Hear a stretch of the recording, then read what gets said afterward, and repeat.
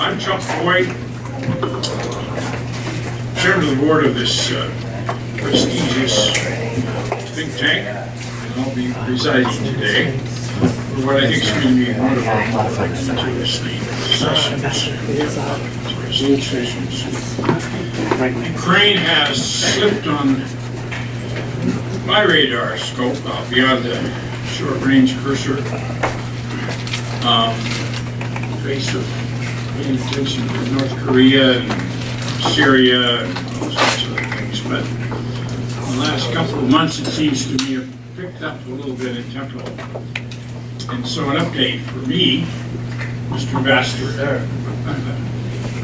is in order, and maybe for everybody else, since this is a pretty good crowd. And the man to do that, I had last night with John Ambassador and told him for this session today, and he said there's nobody better to give you a current appraisal of what's going on in Ukraine than Kurt Volker. And so he is here today with us. Everybody here knows this man, and it wouldn't be here. And if I were to read you a biography of his accomplishments, it would take the next 20 minutes or so, but he has a broad bandwidth: government, intelligence, and diplomacy, the White House, NATO, organization with which I have some familiarity, the private sector, the financial world, currently then in academia, running the McCain Institute out of ASU. Ambassador Volker can speak as long as he wishes, but I hope he'll leave a lot of time for Q&A from this curious crowd, and he's on the record, so you can do with it as you will. Mr. Ambassador, the floor is yours. Chuck, thank you very much for the kind introduction. Appreciate it. Zal, Dimitri, Paul, thank you for the invitation to be here. And I thought I would just talk a little bit, just to kind of give, as you said, a quick update and really engage in a dialogue as to where we are. I guess I'll start here. The conflict in Ukraine is still ongoing, and this is an important point for people to understand. It's not a frozen conflict. It's not static. It's not stable. There is fighting every night. Mortars, tank rounds, sniper fire, artillery. On average, a Ukrainian soldier is killed about every 3 days defending the territory of this country, inside the territory of his country. So if you can imagine what that would be like here, that would be somebody in Texas fighting and dying about every 3 days against an invasion in Texas. So it's very, very much a hot war, and very traumatic for the country, and very difficult politically. That has had significant humanitarian consequences. You've had about 10,000 people killed. You have displaced persons, estimates vary, but in the direction of 2 million people displaced. Most of them successfully absorbed into other parts of Ukraine, or just having picked up and left and gone to Russia or Belarus or elsewhere. So they're not as visible as Syrian refugees in Europe, but a couple million people is still a significant number. And because of the conflict, the people in the contested area, in the area that Russia's occupying, are subject to a lot of privation. Shut-offs of cell phone service is the latest thing. Sometimes it's water, sometimes it's electricity, sometimes it's gas. In order to collect a pension payment, you have to go into the Ukrainian controlled territory, which means crossing a dangerous ceasefire line or going around by way of Russia. People who are able to leave, many of them have left, and so you're dealing with a more vulnerable population that is remaining behind. So it's both a hot war and a significant humanitarian issue, right in Europe, right there. It's a couple hours flight from Munich. It's really striking. The effort to resolve the conflict is the Minsk agreements, which were signed in 2014 by Russia and Ukraine and the OSCE. And they have a process of working groups trying to get them implemented every couple of weeks in Minsk. Nothing's happening. And the political effort to cajole the implementation of these agreements is the Normandy process, which is France and Germany trying to nudge Russia and Ukraine. They have periodic meetings at the foreign minister level, political director level of the foreign ministry, presidential offices, national security advisors, things like that. Again, nothing's happening. I mean, you can find small issues like fixing the bridge at this particular boundary crossing point, or a so-called back-to-school ceasefire in September, which reduced the nightly number of ceasefire violations from about 1,500 to about 200 for a couple of days, and then back up again. The basic contours haven't changed. The basic contours are that Russia leads a military force in eastern Ukraine, occupies that territory, and has set up political entities called the Luhansk People's Republic and the Donetsk People's Republic, and is using those as a way of trying to claim some distance from the conflict, and as if there is a legitimacy to an internal strife there, which is all a creation. What I was asked to do by Secretary of State Tillerson last summer was to get the U.S. re-engaged in trying to resolve the conflict. And in particular, what I asked for and received was a clear U.S. policy statement of what our goals are.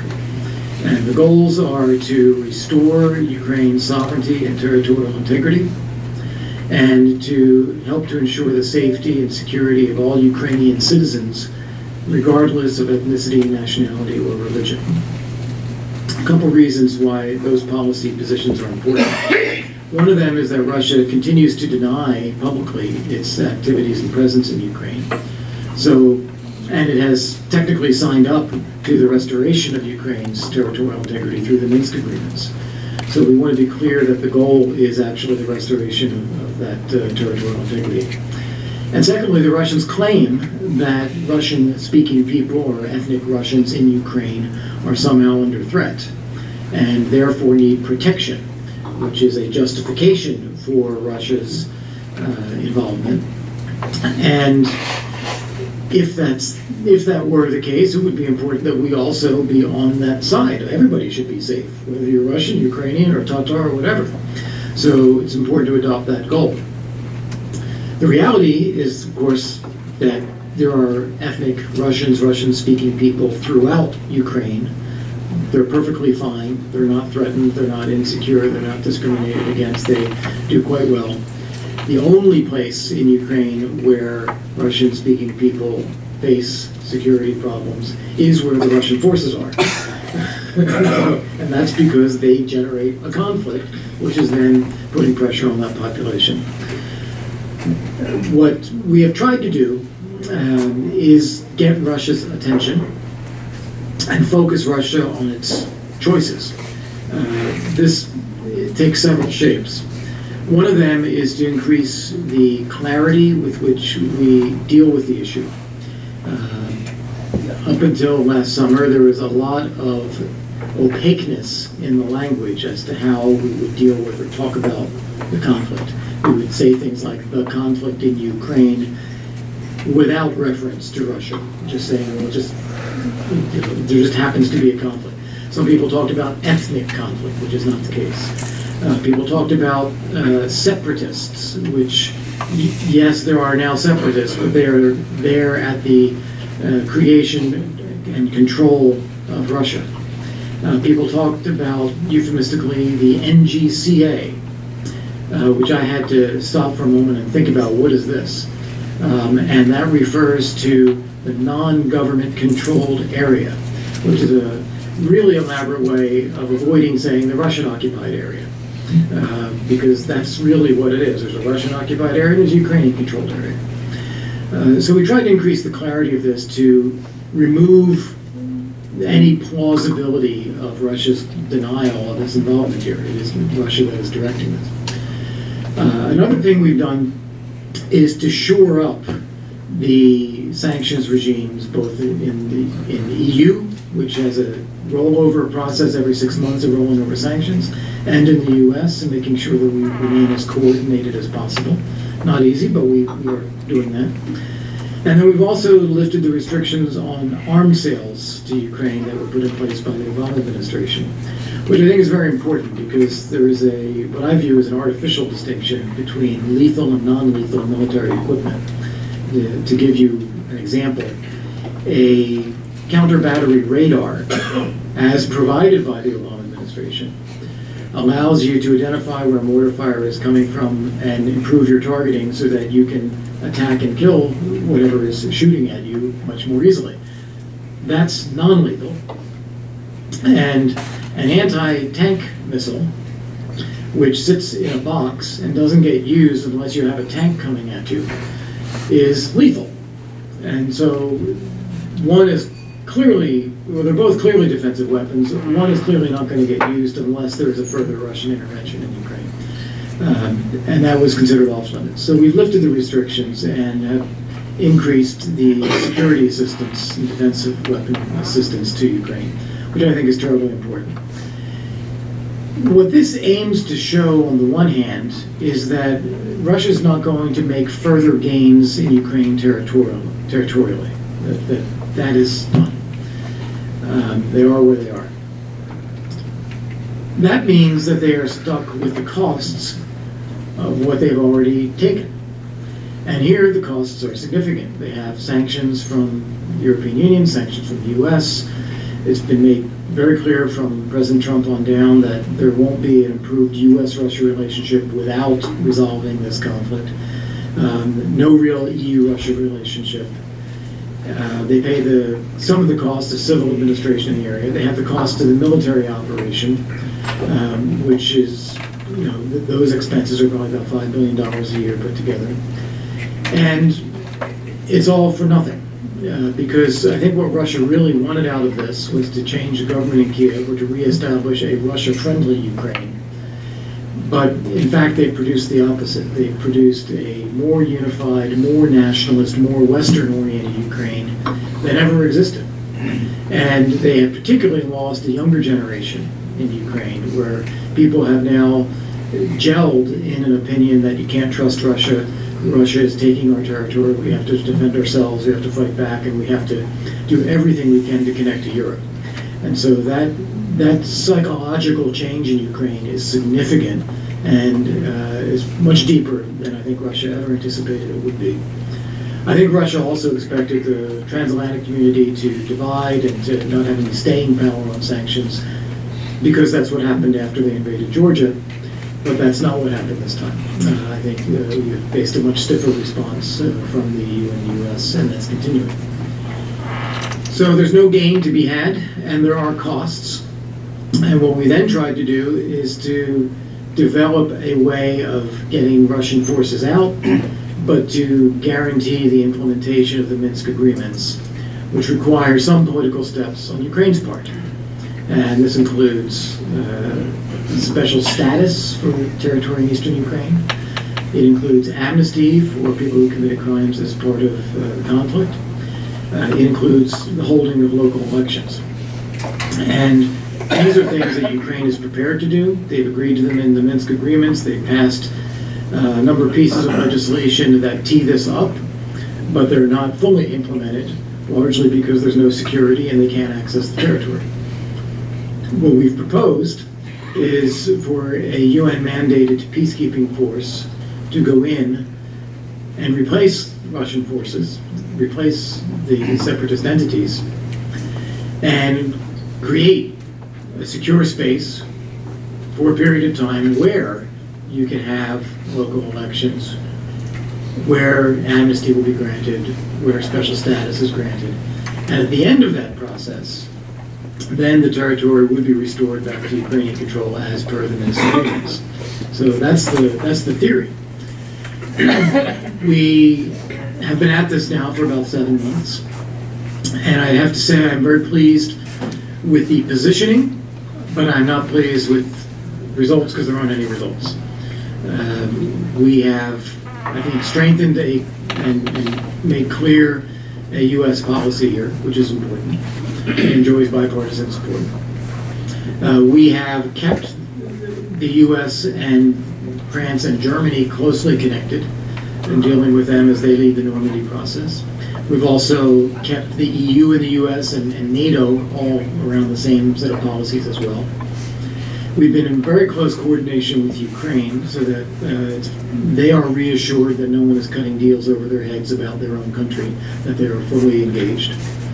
And we presented the Russians with a unified position with options for how this can be resolved. My last meeting, I've had 4 meetings with my Russian counterpart, the last one was in January, and I would describe it as a very constructive meeting. We are very disappointed and frustrated that Russia has not done anything to resolve the conflict in this 6-month period, 7-month period, but I think they have taken careful note of what we're prepared to do.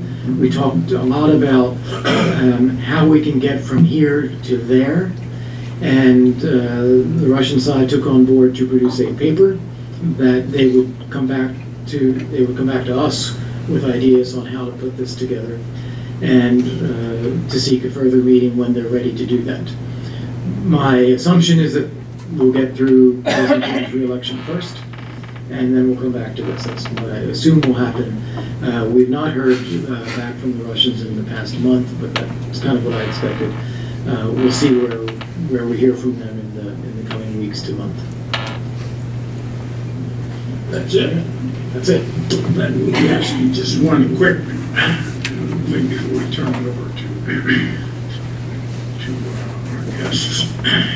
In your discussions with other aspects of this issue, is Crimea a part of your discussions, or is that completely off the table? Yeah, so a couple things about Crimea. One of them is that there is not active fighting going on around Crimea. So the humanitarian urgency and the issue of conflict is a little bit less acute there than it is with Eastern Ukraine. Second, I made it clear in our very first meeting that we don't accept Russia's invasion, occupation, and claimed annexation of Crimea. And put it on to, I was asked to propose an agenda for our talks that was in the subject line, the conflict in Crimea and Eastern Ukraine. Russian side objected and said, no, we're not going to talk about Russian Crimea.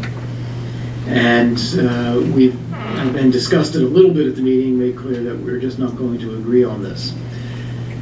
My view on this is that we can't accept Russia's claim to Crimea. We have to stand in opposition to that.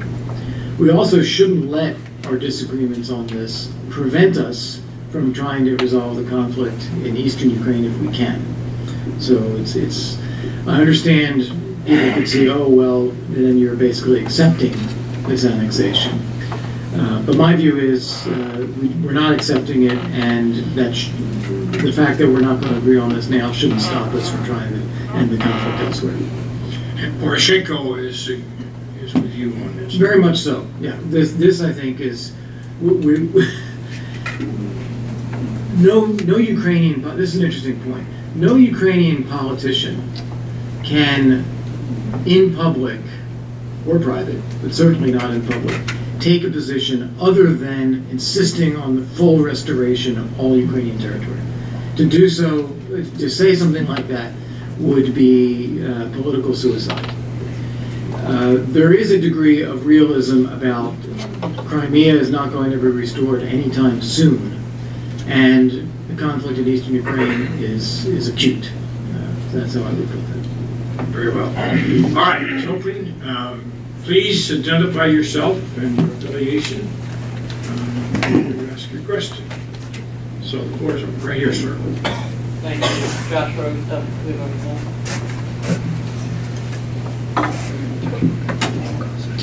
Thanks, Josh Rogan, Washington Post. Thanks for your time today, and thank you for your service. What happens if Putin doesn't win? I'm just kidding. Just kidding. My question is about what the Russians get in exchange for playing along. The idea is that they would get relief from the sectoral sanctions that apply to eastern Ukraine, but not the Crimea sanctions. At the same time, we have the CASTA sanctions which are hanging over this whole thing. So how does that play into this? How can we give them or offer them credible sanctions relief when the president and the administration is under a lot of pressure to impose a whole new round of sanctions that could get in the way of that? And how does that factor into your discussions? Thank you. Right. First off, I think it is clear in the way sanctions were developed. There are those that are related to Crimea, those that are related to eastern Ukraine, those that are related to interference in elections and things like that. Magnitsky, another category. So the ones that are Minsk related are ones that we would be lifting, advocating lifting and indeed lifting, if the Minsk agreements were fully implemented. That is probably more significant when it applies to Europe doing the same thing than the US doing the same thing. And I think it's worth it to Russia to get those lifted. My understanding, and maybe some of you here have much closer ties in Moscow these days than I do, but my understanding is there are a lot of business people in Russia who are very, very frustrated with lost opportunities. They may not be paying an immediate cost today, but there's a lot that they are not doing.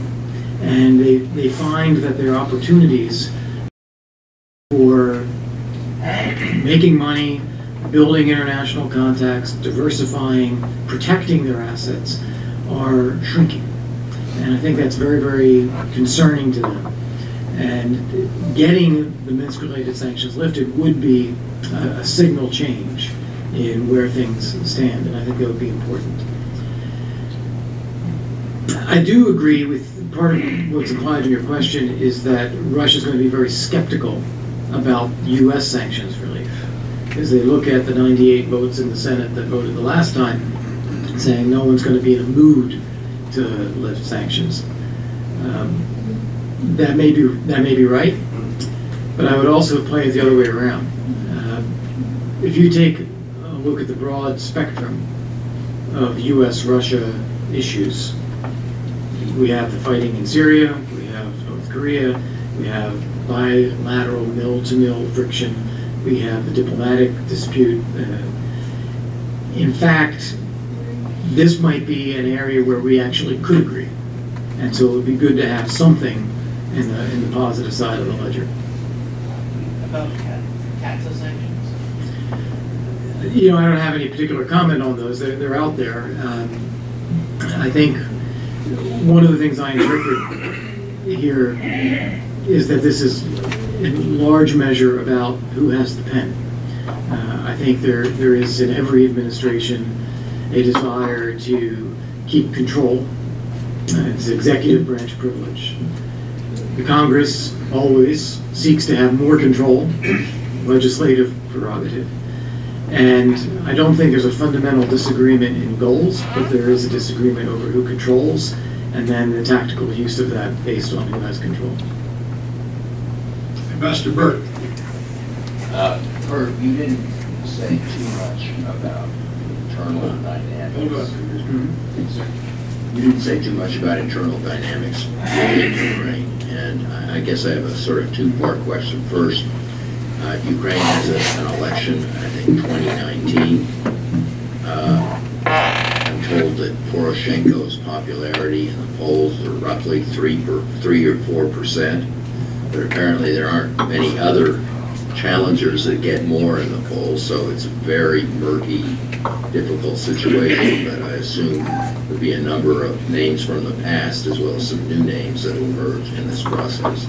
So how does the sort of, let's call it fragmented character of Ukrainian politics affects this? And the second part is what appears to be just the endemic problem of corruption. which nobody seems to be able to do much about, which wouldn't matter maybe if there wasn't a potentially weariness, particularly on the part of our European friends in the situation there, and their continuing support economically for Ukraine as well as for the sanctions.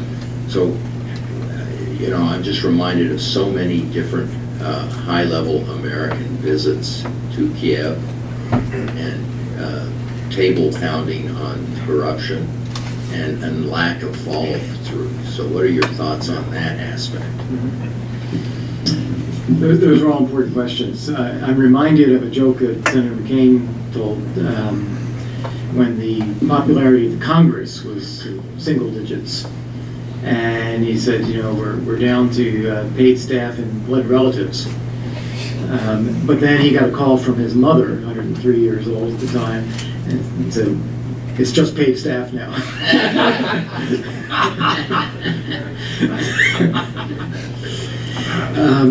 In Ukraine, I don't think there is a single politician who would be a candidate for president, viable candidate for president with popularity over 12%. So I think Timoshenko's about 12. I think Poroshenko's about 9. I think Boyko is less than that. There is this rock star out at Stanford named Bakarchuk who hasn't made clear if he's going to run or not, and it's very unclear what would happen if he did. There is the potential for instant popularity because he's not one of the other people, and he has some personal popularity. And then there's also the potential for not getting anywhere in an election because of the need to actually have money and structure and so forth in an election campaign. I think the real dynamic here is the disappointment that people have after the Maidan. In 2014, there were great aspirations, great hopes that finally there was going to be a transformation in the way Ukraine is governed. It's going to be a more promising, more Western, more democratic, less corrupt, and all of that. And 3.5 years on, it's the same cast of characters, and it kind of feels kind of the same as how politics is. That also, that's the same thing happened with the Orange Revolution. Right. And the same thing happened with the Orange Revolution, exactly. Some of that is unrealistic expectations. Just people have that. Some of it is that things haven't gone far and fast enough. When you come down to an election, I think it comes down not to popularity, it comes down to choices. Who do you vote for? And I think you are likely to see those people now in the single digits being pretty closely vying for presidency, which means 51% is what you would need to win.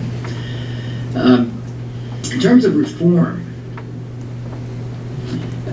you have to acknowledge that the past 3 years have been the most successful period of reform in Ukraine in 25 years.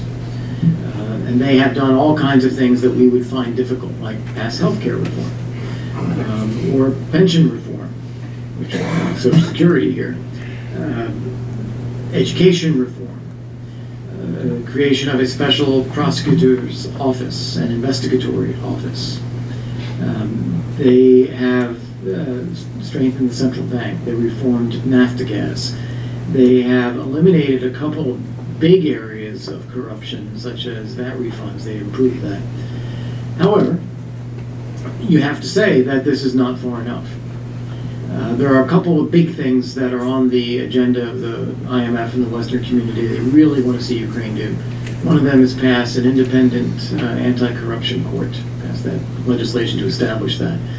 This would complete a circle where you have a prosecutor, an investigatory office, and a court, all that would be independent, that would be able to go after corruption cases. That is not moved. It's in the parliament. There's a bill in the parliament. The Venice Commission and the IMF are not satisfied with the contents of the bill. It can be amended in the Rada. Very unclear what's actually going to happen. The other is privatization. There's still a lot of state-owned industry that has not been privatized, and that does create opportunities for mischief. I would say that I think corruption is a very broad label because there's all kinds. And I think the most significant thing is maybe not even what you would call corruption, but the structure of the economy right now, where a handful of people control most of what's strategic in the country. So it might only be 20 to 25% of GDP, but it is almost everything that matters. And that, I think, is a problem because that is a huge barrier to foreign investment, to diversification of the economy, to competition. And that's what holds Ukraine's business climate back, and that's what holds the economy back. It should be growing much faster than it is. It's probably 1.5% now, and it should be closer to 6% at least from what I hear. So that is a significant factor. I don't think there's a plan, at least not on the table now, for how to fix that. And I would suggest that's probably the big thing to fix in the structure. Other areas of corruption, they do exist, whether it's in certain state-owned industries or whether it's in preferential contracts or preferential pricing that people take advantage of. Those all do need to be attacked, but I think the structural issue of the economy is critically important to getting the economy going in the right direction. Governor. So far, it's Thank you. I'm Jim Gilmore from American Opportunity Free Congress Foundation. Mr. Ambassador, so far everything that's been talked about feels very isolated. And I guess my question is, how does this fit into the big picture of what the Russians are trying to do? If you look at the Ukraine, the annexation of the Crimea, the activities in Syria, the cyber attacks, the pressure in on Eastern Europe, the danger to the Baltics. The question I have for you is this part of a pattern? Because it made me ask, you said in the statement, well, they're not going any further in Ukraine. They are where they are. They can't get any more. I don't know why you would say that. If their objective is an expansionist policy, like traditional Russian policy is, why isn't this just a piece of this, and how does it fit in your view, if at all? One specific point, and then I'll take it broader, but just to your point about why they couldn't take more. The Ukrainians would not sit for it. They couldn't physically take more territory without losing troops, equipment, any kind of relationships in the world, and the Ukrainians would not. They would not accept a Russian takeover. What I think Russia really wants is to change the government in Ukraine to get a more friendly government. And I think they've kind of blown it by taking the territory they took. And they have to start thinking about how to unwind that. Now, to the broader point, though,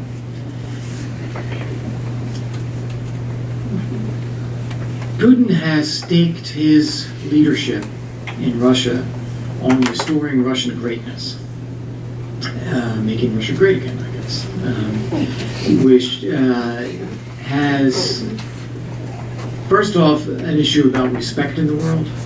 It has power, it has territory, it has the territories of the former Soviet Union are special, and it has being at the table in all major global issues.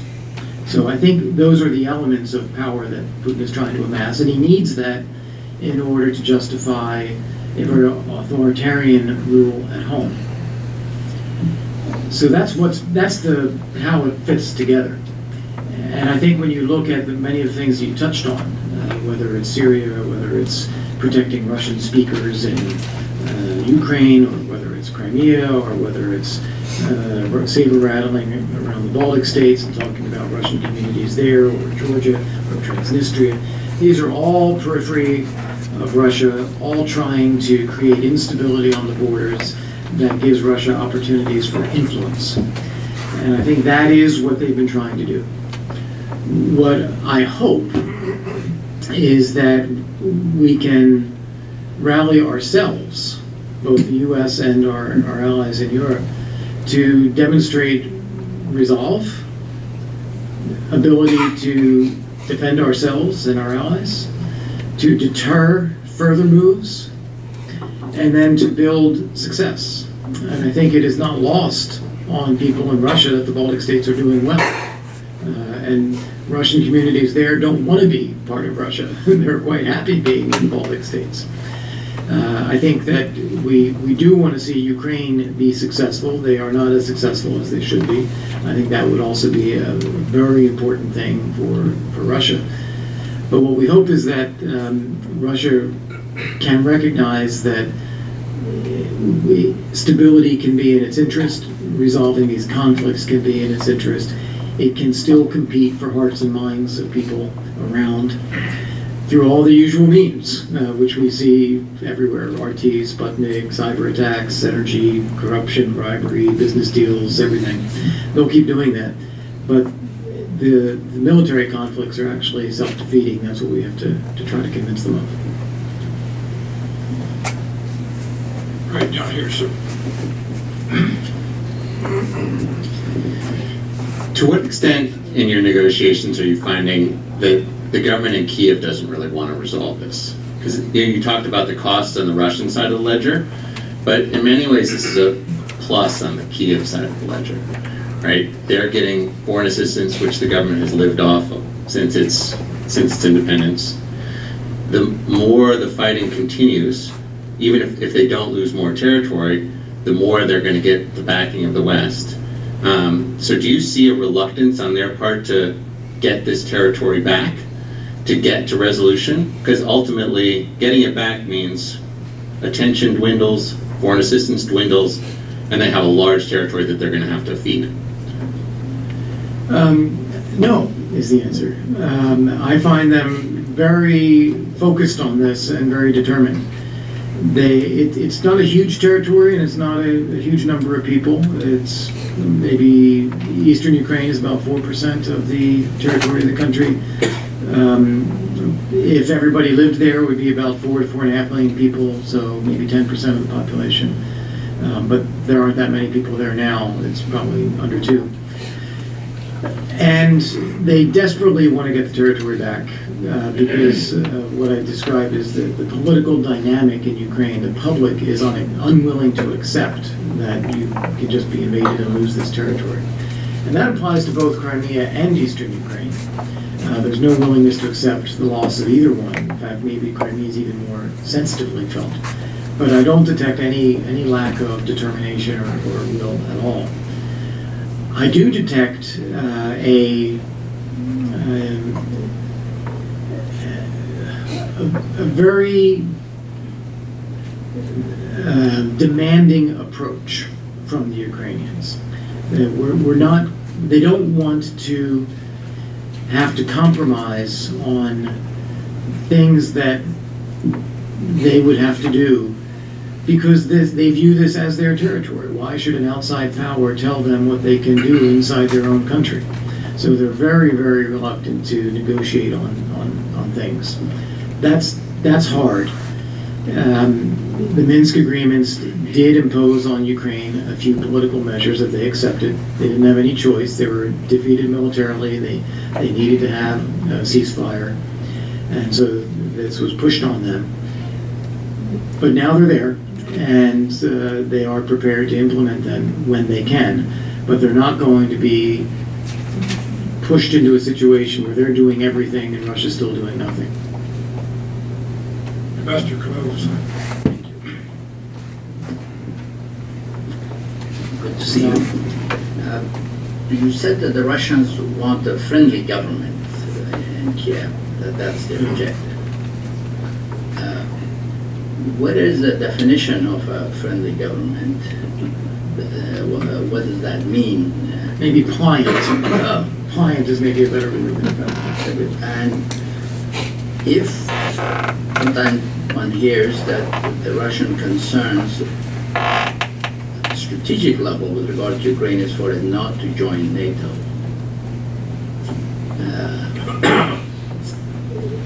Are the Ukrainians, in order to have their territory restored and their sovereignty restored, willing to, what price other than, willingness to resist indefinitely Western support, willing to pay to achieve that? Remember our friend Spig used to talk about federalization as a solution, as an option possibly. God bless him. There are people who talked about the Austrian model, not necessarily analogous. There are also even Finland Plus options. Is there any, first of all, your evaluation of this idea that a bottom-up approach may not ultimately produce the results that we want? It has to be a grand bargain, so to speak. And whether the Ukrainians are willing to accommodate to any of these alternatives in order to achieve restoration. I leave aside the issue of the U.S. policy and merely focus on what the Ukrainians might or might not be willing to do. Yeah, that's a really good question. It's not in the U.S. gift to negotiate away the choices that a sovereign country is going to make. So I think that's right. Yeah. But from the Ukrainian point of view, it's actually the opposite of what you're positing, that before they were invaded, there was tepid support for NATO in Ukraine. Since then, it has gone up considerably and may even be a slight majority now. So the effect of having your territory taken is to cause you to want to defend it, as opposed to being willing to accept that you can't.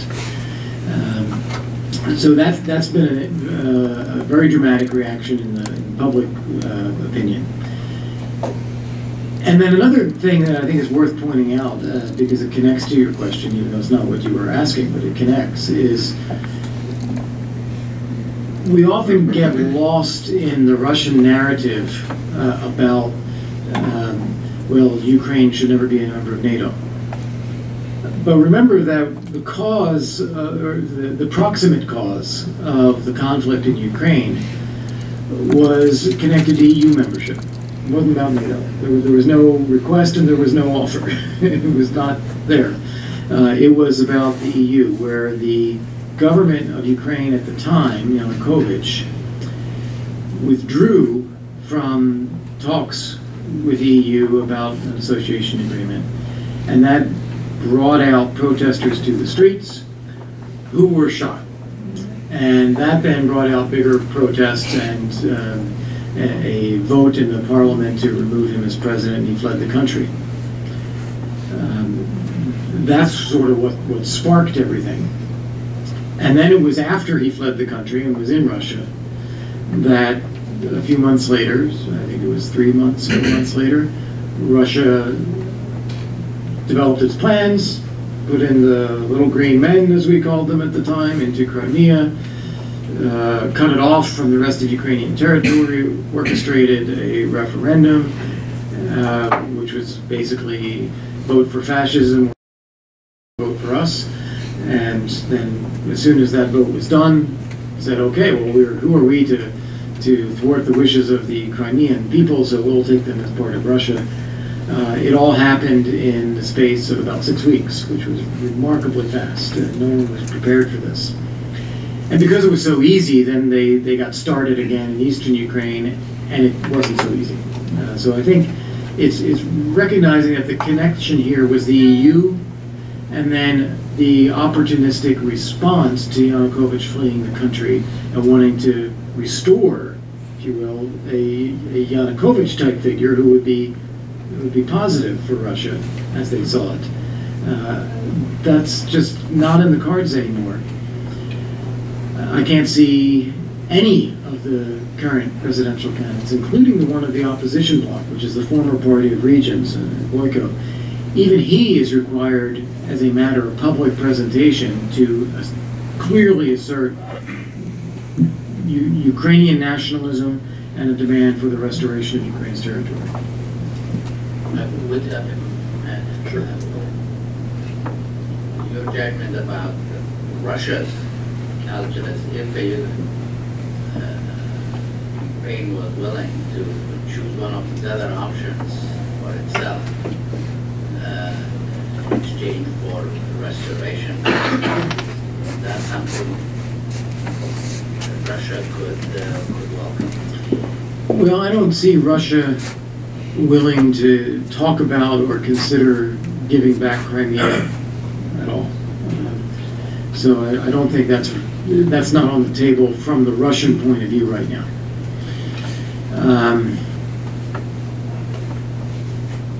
And I also think that these things have all been initiated by Russia, whether it's Georgia or Moldova or Ukraine.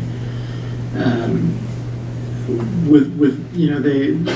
narrative has grown up after the fact as to why, but the reality is it was a Russian policy to do that.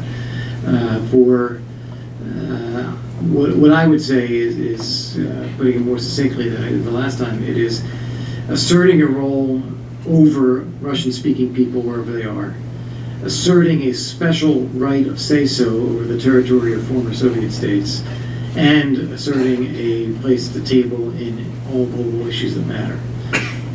So I think it's that exercise of power. That's, I think, what has driven this. So I'm not sure that looking for devices like that, well, if we make a commitment like this, it's going to change that. Dimitri? I agree with practically everything. I agree with practically everything you said. And I also know I was in Moscow several days after your meeting with Surkov. I do know that the Russians now have a grudging respect for you. I do remember that when your appointment was first mentioned, and they said on Russian TV that it probably was good news, they did not quite denounce me. But how to put it delicately, they were more than a little surprised. Now I hear from senior Russian officials when they speak publicly that they take your mission very seriously. They do know that you are very tough-minded, but they think that you are a straight shooter, and very important, they think that you are influential. That's for the good news. I also think that your analysis is quite good. I agree with you completely that Putin does not want to annex Donbass. He's not acting like he wanted to annex Donbass, and I agree with you, it would be very costly for him to do it in more ways than one. I also agree with you completely that the Ukrainian army is much stronger, and the Russians take the Ukrainian army much more seriously, and they do understand that, particularly with anti-tank weapons and whatever else the United States provides, the Ukrainians can offer a much tougher fight. The problem is, for me, that I do not know what Putin will decide to do after the election. It's very clear, as you said, that now they are buying time. But we do not know who is going to be the foreign minister after the elections, who is going to be Putin's foreign policy assistant. And these people, my impression is, don't know themselves. Everybody expects some kind of a foreign policy review. And some think that Putin is going to do quote-unquote the right thing, and would try to find some way to get out of Donbass in return for easing of sanctions and perhaps some assurances of Ukrainian NATO membership. It's quite possible.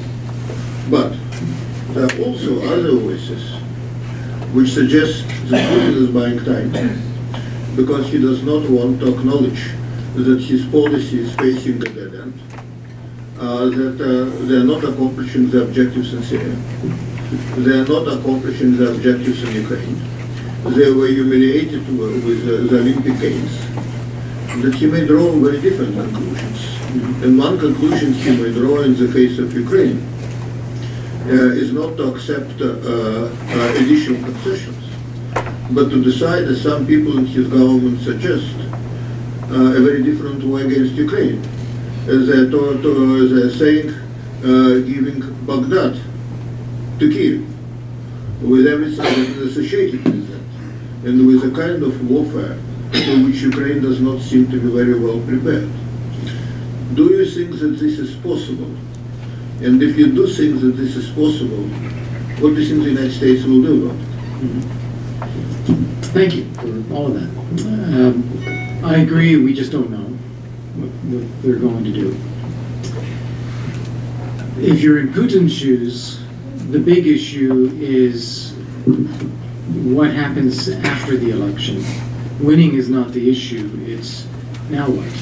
Because it's on paper, it's the last term of him as president, filling out 24 years. And people will start wondering, people will start asking, is he going to change the Constitution? Will he create a new position to take? Will he pick a successor? Or what's going to happen? And it's that, answering that question about what his role is, what the future of Russia's political system is critical. And I think that will drive a lot of the decisions. And we just don't know how that's going to go.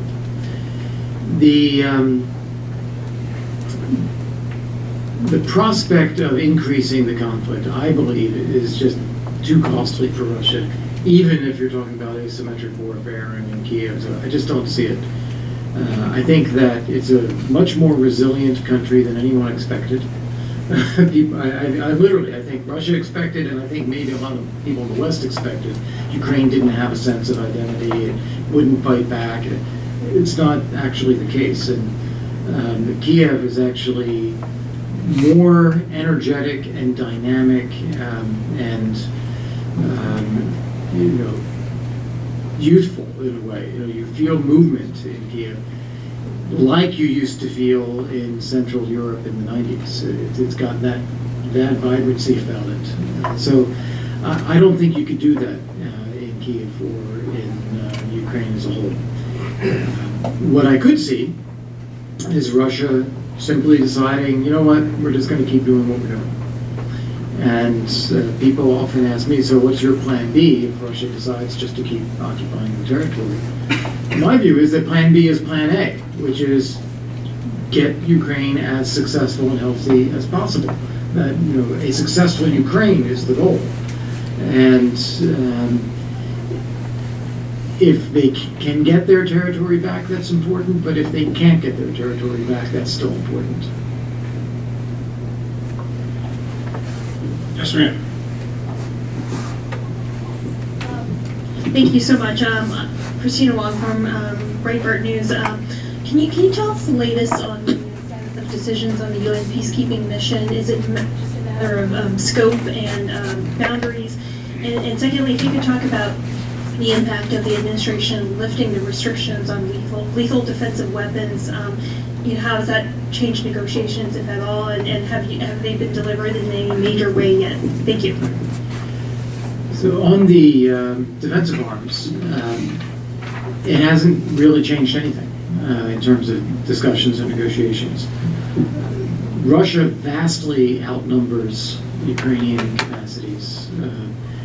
They, on three sides surrounding Ukraine, they have over 100,000 troops, all the associated equipment. Even in eastern Ukraine, there's about 30,000 troops, mostly contractors, led by Russian military forces, and hundreds and hundreds of tanks there. So they know, the Russians know full well, this is not an offensive capability, it's not a game changer militarily, and Ukraine will be nuts to try to attack Russia. So it's just hasn't changed anything there. And as a result, it doesn't really play into discussions either. Also, there was a lot of fear in the past that by moving ahead on defensive arms, that allies would object to this, and that did not happen either.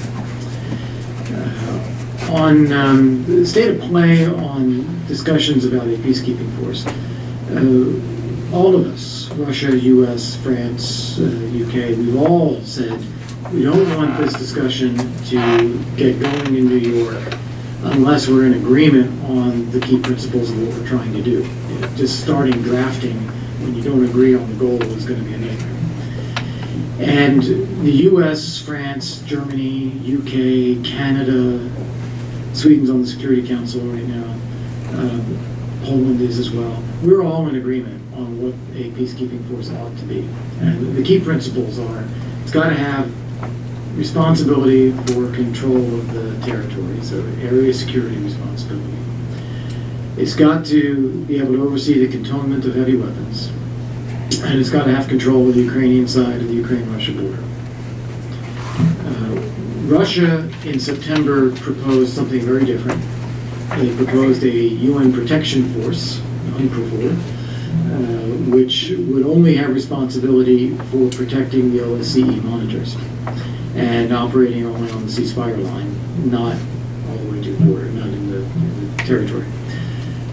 No one, not Ukraine, not the Western community, Security Council members, can accept that.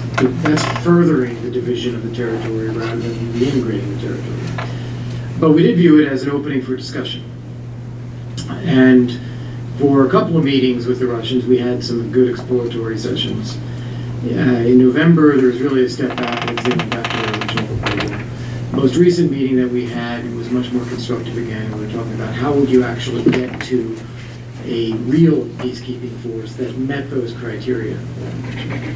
And what we talked about is a recognition of military and logistic facts. And you can't deploy a peacekeeping force across an area that size in a day. It's going to take time. You'll probably need to do it in stages. And what the Russian side says, that's actually very helpful to think of it in stages. And that you could even think not only in terms of geographic stages, but in growth of the mandate. As the peacekeeping force grows in capacity, its mandate would grow. So, well, that's certainly imaginable as well. The only thing that is critical here, though, is you can't have additional decision points along the way. You can't be waiting to take the next step because there's something that has to be fulfilled. We have to have agreement up front from start to finish. And that's the state of discussions as we left them. We have to see what Russia now comes back with. Way down here.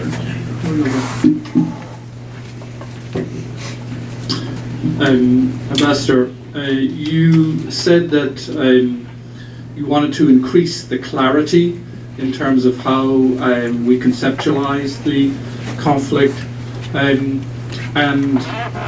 so that emphasizes Russian agency and de-emphasizes this as a civil war. That's seen as politically incorrect to name it such. What is politically correct is to name it as occupied territories.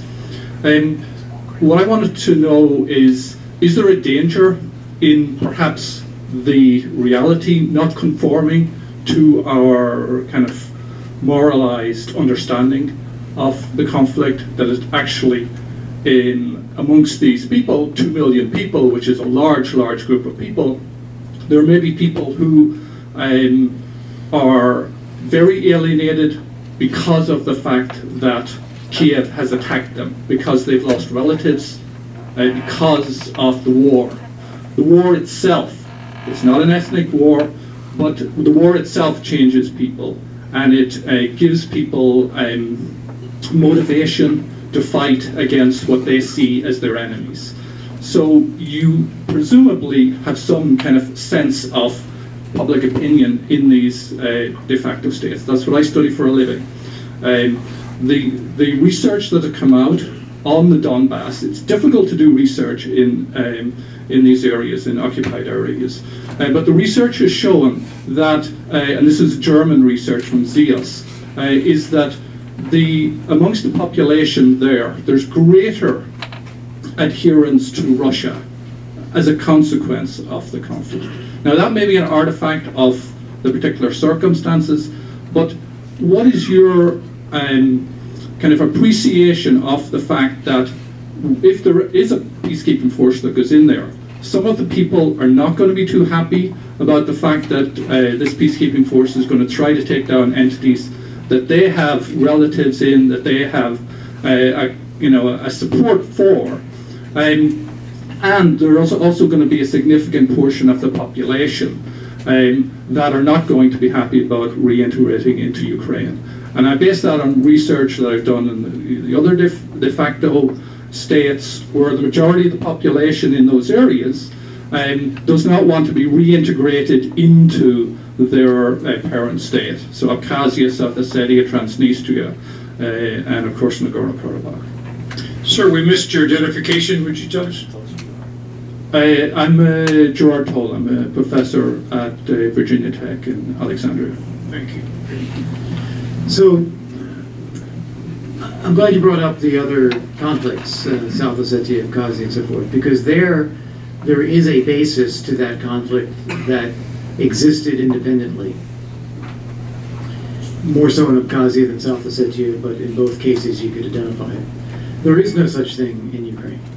And it's not just politically incorrect to call it a civil war, it's factually incorrect to call it a civil war. It isn't. And you have people of ethnic Russian background, Russian-speaking people throughout the entire country. There's no pressure on them there. You have ethnic Russian-speaking people in the Ukrainian military fighting to keep the territory or to hold the line against Russian forces. The military operation is 100% Russian command and control, from two-star commanders down to the company level, embedded officers who then command contract forces that are hired and paid for by Russia, and with Russian military equipment brought in. So that's the physical nature of the conflict. And there isn't an indigenous basis to it. It's only there by Russian creation. The economy in the area has largely collapsed. It had been a rust belt of heavy industry, but still producing. A lot of this is just falling apart now. Mines are flooded, steel plants shut down, coal plants shut down. And one of the only employers is Russia now, because they created these entities and they created these military forces and they're paying people, and so that's what they've established. So in a way you have a point that yes, if Russia pulls out, that's sort of the only thing left that's employing people. But on the other hand, you have the opportunity to get back to normal life. I'd also just make an illustration when you talk about public opinion. As you said, it is very, very hard to gauge. In December, Russia decided to remove the president of the so-called Luhansk People's Republic by sending forces up from Donetsk. And this is someone who allegedly had been elected in that area to this entity. And there's not a peep from anybody in Luhansk or Donetsk or anywhere else. People didn't care whether this person was in office or removed, because they have no affinity or association with it at all. They don't view it as legitimate or having any connection to them. They view these entities as basically war profiteers who have power, who then impose on the society. And they just want to get about their daily lives as best they can. Many of those people, most of those people, have relatives who have left, who are then working elsewhere and then trying to send money back. And so they're not bereft of information about what's happening in where they are and also what's happening in the rest of the world. I think that there had been a deep frustration with the government in Kyiv before the conflict, and a great affinity with Russia. I think there is much less affinity with Russia now, but a continuing deep frustration with the government in Kyiv. I think that's probably where they stand. The government in Kyiv needs to do a much better job of acting deliberately to make clear that it views the population in these territories as Ukrainian citizens that have rights, and that it should be doing everything possible to support them as best they can. And that is, you don't always get that posture articulated from the Ukrainian side. Right here. Hi, I'm Abigail Williams with NBC News. I just wanted to follow up on my colleague's question about the delivery of lethal weapons and find out at what state that was, if there had been delivery and what the composition of that was. And then I wondered if there had been any recent changes on the ground as far as Russia's presence, if there's been an increase or decrease in particular areas, or what the general outlook on that is at the moment. No further information on the state of deliveries. I just don't know. On the Russian presence, a few years ago there were more Russian soldiers and units that were directly involved in Ukraine. And Russia has, over the past couple of years, done a very good job of professionalizing the operation. So they've been able to reduce the number of regular Russian officers to really the officer corps and the commando and some specialized units, such as in electronic warfare. And the rest is contract. And so it's become a better organized and more professionally run military operation over time, with a smaller footprint of regular Russian officers than had been there. A related question. Mr. Prigozhin, who allegedly is the principal financier of Wagner. What do we need to know about his role, and how much he is just a financier and how much he's somebody who is involved in decision making? I don't know the answer to that. What I can say is that Wagner is the company that is hiring and organizing the contract soldiers for the military operation. My assumption about Russia is that many people are involved in decision making, but only one person makes decisions.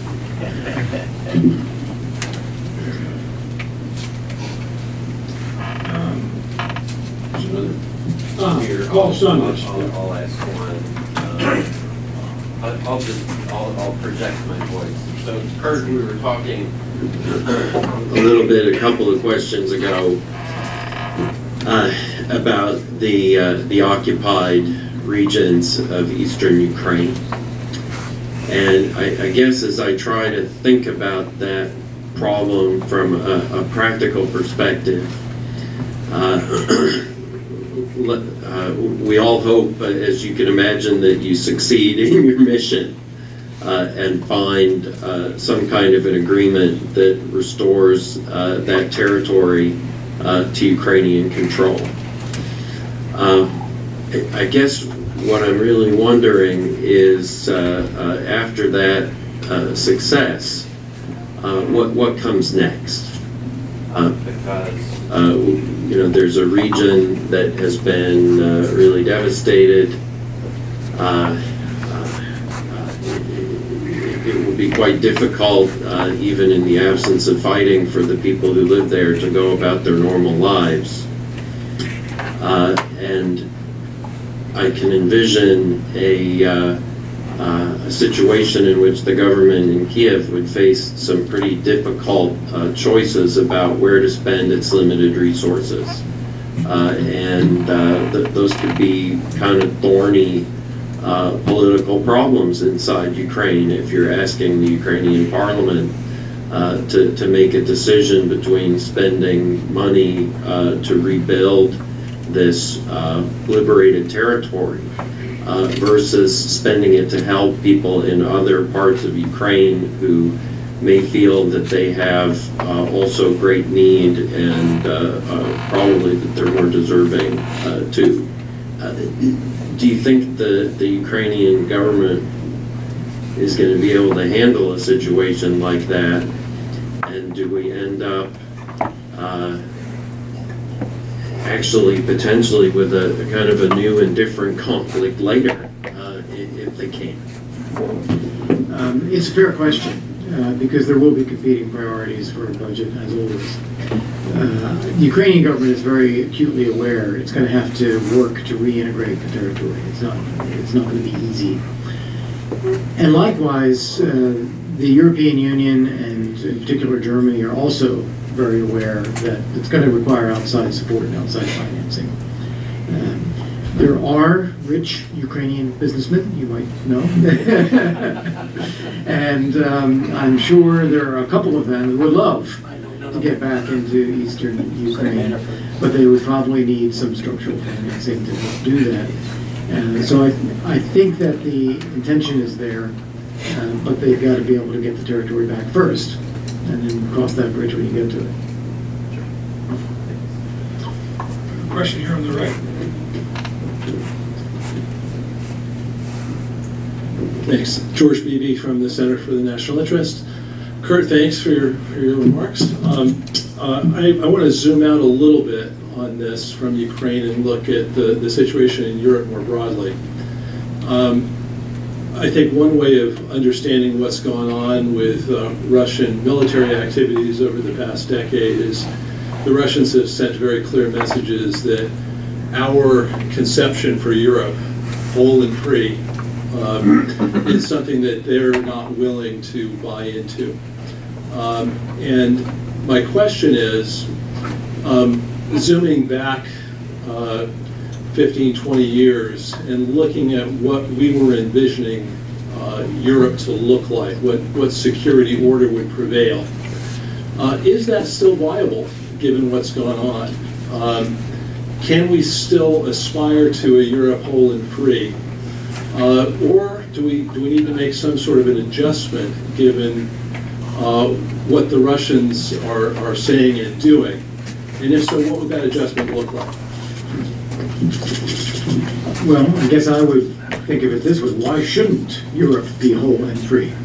And people get to make their own decisions as the basis of that. The countries should be able to decide their own fates and their own futures, and not have somebody standing over them saying they can't. I think we obviously, in my view, should continue to stand for that. We have to recognize that nothing happens overnight. Things take time. And it's largely, as it was in the case of Central and East European countries, they had to do the work. They had to build their democracies and their institutions and their economies. And likewise, Georgia, Ukraine, Moldova, they're going to have to do that too. And a Europe whole and free was never a vision that was intended to exclude Russia, but it was to set out principles. That these are the sorts of things: freedom, democracy, market economy, rule of law, human rights, security, and being part of a larger space that should apply to Russia as well. It's up to the Russians to make that choice and realize that in their own country. So I don't think we should be against it. I think we should be for it. We should be patient. I think we've got a question back in the enclave. Hi, Kurt. David Johnson with Janus Global. I want to go into the Europe thing a little bit more. A big part of your being as successful as you have been has been European cohesion, both on the sanction side of things and the political leadership. So is Mrs. Merkel's recent travails going to have any impact on that? And secondarily, has there been any broader impact from the material in the Mueller indictment last week that had to do with potentially former European politicians lobbying on behalf of the former Ukrainian government? Thank you. Yeah. On the question about the indictment, no, I haven't seen any impact of that. Not surprising, and I don't think it's going to have much impact in terms of how European governments are making decisions. The former question about Merkel, that's interesting. It does seem as though the Grand Coalition will get another 4 years. So we'll see a lot of stability in German policy. It has been already a compromise between a CDU chancellor, which is somewhat more conservative in outlook and more Russia skeptic, and an SPD foreign ministry, which has been a little bit more engagement oriented towards Russia. And I think that is likely to be what we see going forward. Just one factoid is kind of interesting, though. In the document negotiated by the SPD and the CSU, it actually put in German support for a peacekeeping force in eastern Ukraine. So it's interesting that that's there, because it means that they talked about it and they agreed on an approach, which is actually more than had been the case prior to that. Right here. David German from the Center for National Interest as well. I just followed on George's question, and you kind of touched on this too earlier. You mentioned that the Russians, well, there was never intention to exclude the Russians from, post-Cold War security structure, and Bill Clinton made an effort, I guess, in 1994, to do that, but separate from NATO. If you manage to get all this resolved, how do you prevent something like this from happening again? How do you get the Russians integrated into the transatlantic security structure? I mean, what's your vision for that? I mean, how do we prevent this from happening again? Yeah. Well, first off, it starts with what Russia wants to do. Right now, Russia wants to be attacking and taking territory from its neighbors. That's not going to go over. So, it starts with Russia's intent. The second is that we have a really good framework for this already, which the Soviet Union agreed to, which is the Helsinki Accords. And the 10 key principles listed in the Helsinki Accords are still really good ones. No changing borders by force, no interference in the affairs of other countries. Every country has a right to choose its own security orientation, its own political system, and so on. So I think Russia accuses the West of violating those in the case of Kosovo. And we see Russia as violating that in the case of Georgia and Moldova and Ukraine. And I think if we could all agree that actually those principles are still good principles and we should all stick to those and try to build on those, I think that would be the right way. We have two questions right here. The one on the left. Matt Rajansky from the McCain Institute at the Wilson Center. Thank you, Kurt. As usual, just lucid and to the point. Really appreciate it. So last week, I and some colleagues, Mike and others, were in Israel, and we heard from the Israelis a tremendous amount of concern about this new law in Poland, about sort of Holocaust history and so on. This is a roundabout way to get to a question about NATO, which I know has been a big part of your life. So let me ask it now, and that's, the relationship with Russia sort of runs through a prism of transatlantic relations first and foremost for the United States. And that's not a relationship we build on kind of pure interests. We build it on a foundation of common values and common outlook and principles, the rules-based order being one of those. Are there any canaries in the coal mine for that relationship in terms of what's happening now in Central and Eastern Europe, in Ukraine? And, for those of us who think yes, obviously we see echoes of what's been happening in Russia for a long time, but I'm wondering on how you sort of wrestle with that, given that, you have a lot of experience with NATO and we need that common position you talk about. Well, that's a really big new topic. And my view on that is we have in Western societies a couple of problems that we're all experiencing. We have a popular frustration with elites who've been governing, feeling that the elites have not been doing a good job, or for whatever other reason. That's also combined with a rallying around national identity of some kind because of threats from outside, whether that's refugees or jobs or whatever it might be. And they're interrelated in a way because the way that many elites, most elites in most countries have dealt with them is to double down on telling the public you're wrong. And the public doesn't take that very well, and it creates this question. In a couple of places, and you mentioned Poland, for instance, and you could throw Hungary into the mix as well, and maybe coming up soon in Italy, you have governments that have, and one would argue here about the way that President Trump was elected on the back of a different kind of movement, where the publics have gotten people elected that they feel are going to be more in line with these issues of concern and identity that they are worried about. What I think we need is, rather than looking at this as, well, those of us in the civilized West have really got to deal with the bad children, we actually have to look at it as we need to do a better job dealing with our publics to make sure we're addressing what they care about. So, and that is something that affects all of us, not just a couple of cases where the government's flipped.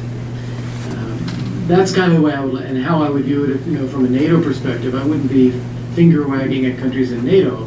I'd actually be encouraging reflection among all of us. How do we deal with this phenomenon? We need to be willing to address the refugee issue. I'll give you a concrete example. The SPD in Germany is at its lowest point. It used to be in the 40% range, and now they're down around 20-something. And that is largely because of their inability to speak frankly and deal with the refugee issue in Germany. The public is fed up, and the SPD, because of its policies, can't grapple with it, and so it's collapsing as a party. Thanks. I think that's a pretty good place to stop here. That's a very broad thought and a very wonderful one. You have, I think, covered this as much as whole subject with as much clarity, with as much intelligence as I could possibly put forth. And I thank you, sir, very much. Chuck, thank you for having me.